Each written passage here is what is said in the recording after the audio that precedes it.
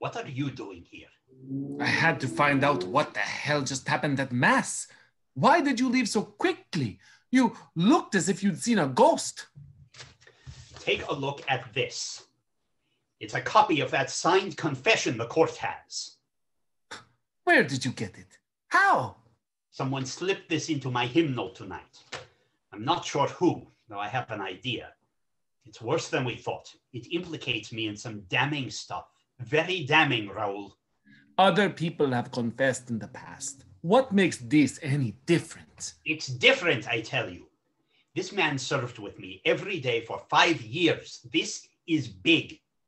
If he's really talking, he must have cut a deal. I can't have this conversation right now.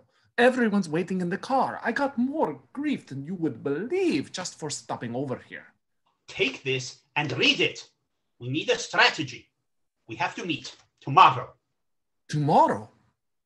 But it's Christmas Day, Victor. I realize that.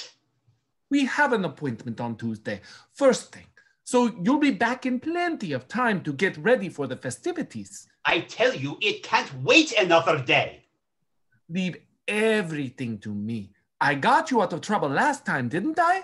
There's nothing to worry about.